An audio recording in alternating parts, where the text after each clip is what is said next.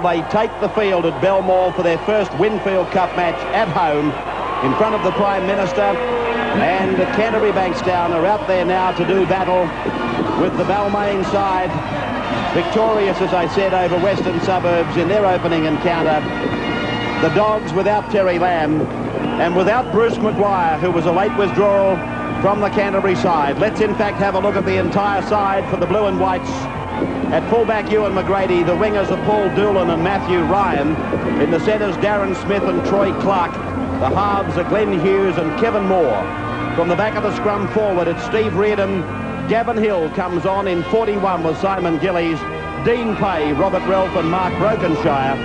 And of course, they're coached by Chrissy Anderson. The Balmain side taken out by Blocker Roach, their new captain in 1992. An awesome appearance about their forward lineup. And let's have a look at this Balmain side that is going to represent them tonight. Brian Smith is out of the team, but at fullback, it's Gary Jack, former Australian fullback.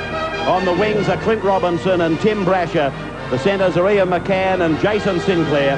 The halves, Will Robinson and David Baysari going into the number 7 jumper. And then the scrummers, Marcella, John Elias, Paul Sirinen, Steve Edmed, Benny Elias and Steve Roach. And of course they're coached by Alan Jones.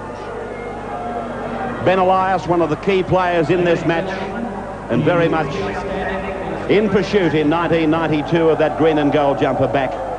Ian McCann, very tall centre, playing with Jason Sinclair in the centres. Oh, charge down! Chance here for the Bulldogs. Away from Gillies.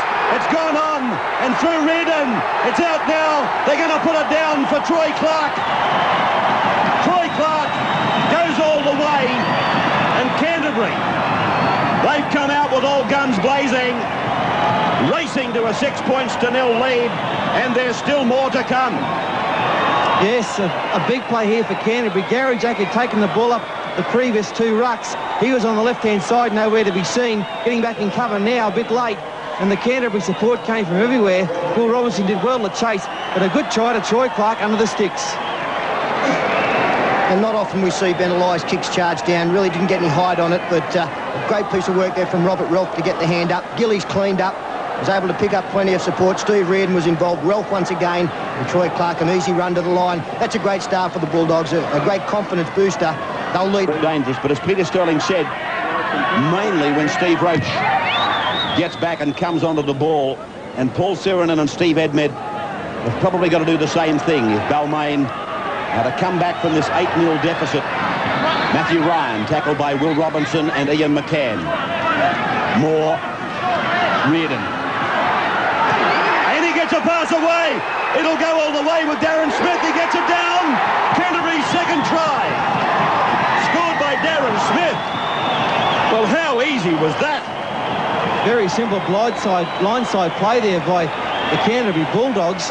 They found a bit of space right down the touchline. Steve Reardon here just does very well, draws a couple of players in. Sirinen had him covered. I felt the winger didn't have to come in. He should have stayed on Smith, and Smith showed a lot of pace, a big right foot step, and the cover came over in McCann, but too late, and a good try to Darren Smith. Well, Clint Robinson might have scored 2 tries last week, but I think he's certainly allowed one here. Paul Sirinen did have the inside man covered. Steve Reardon went in and both went low so that the player was able to get his arms free. Darren Smith, plenty of speed, some good evasion at the end, got out of the Gary Jack tackle, and well, what a start for Canterbury.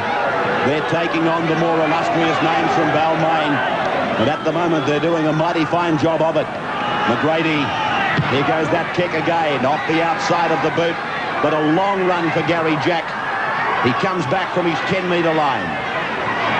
He's lost it. Well, Clint Robinson's got to try and clean up. Canterbury, they're going in to score again. Robert Relf. Relf puts it down, and Canterbury have scored their 3rd try. Oh, Balmain are bumbling their way through Friday night football. Yes, mistake after mistake after mistake, and here's another one. Gary Jack bringing the ball back. Another deep kick by McGrady, a great kick. And Gary Jack, that's a great tackle there. Trying to get the ball. Clint Robinson couldn't get it. The ball was towed through here and picked up, and Relf, you beauty, 15-metre run, no one in front of him. 16-0. Well, seconds earlier, we'd spoken about the kicking game. Gary Belcher pointed out that was the big play in the Canterbury side, was the kick and chase.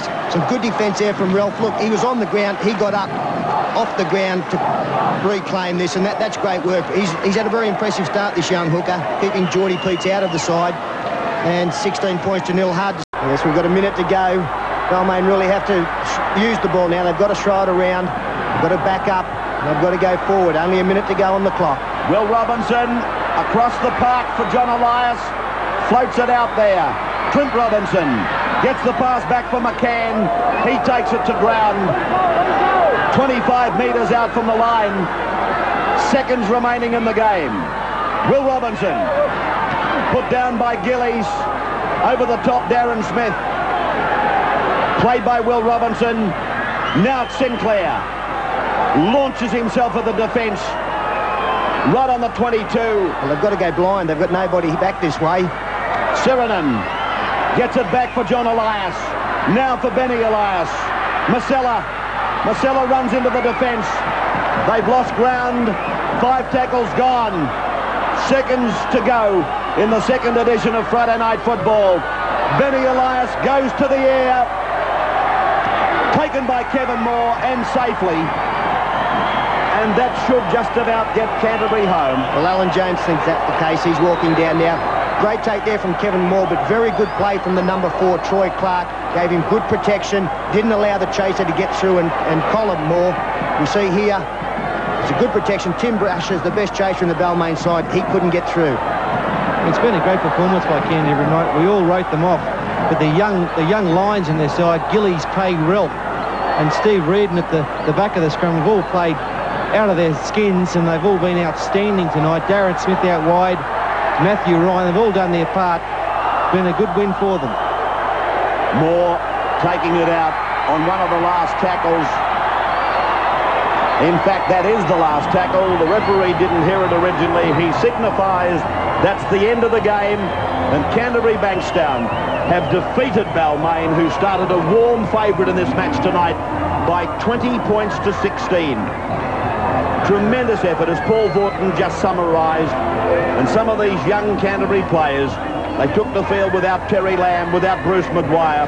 They've still got Jared McCracken out suspended. But they've come to this Belmore Sports Ground tonight, inspired by a big home crowd.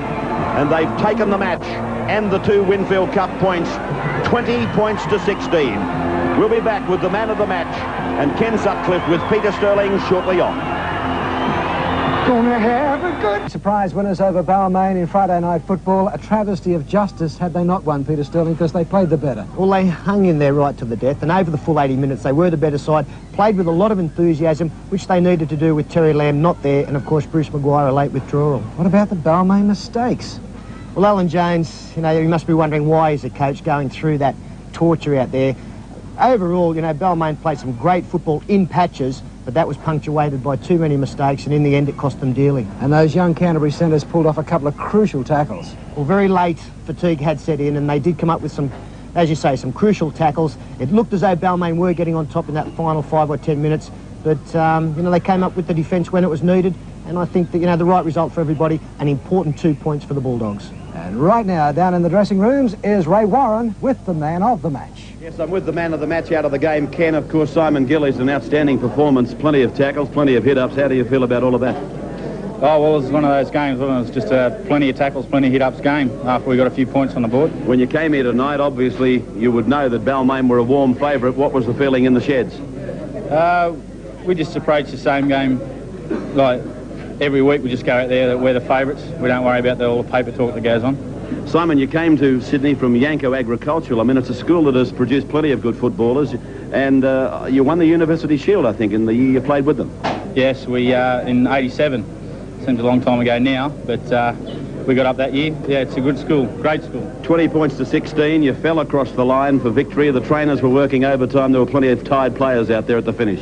Yeah, if I could have lifted my hand, I think I would have. Okay, Simon, congratulations, man of the match. Thank you. There it is, Ken. Simon Gillies taking out our award tonight as we take it back to you. Thanks very much, Ray. No argument there, Peter Sterling. Simon Gillies. No, the most impressive part about his game was that when they got tired, he still led the charge. I thought he was absolutely outstanding. Let's now take a look at what happened in the lower grades, played obviously early before the main match. Round 2, reserve grade, Canterbury 24, Balmain 8. In the President's Cup, Canterbury 35, Balmain 2.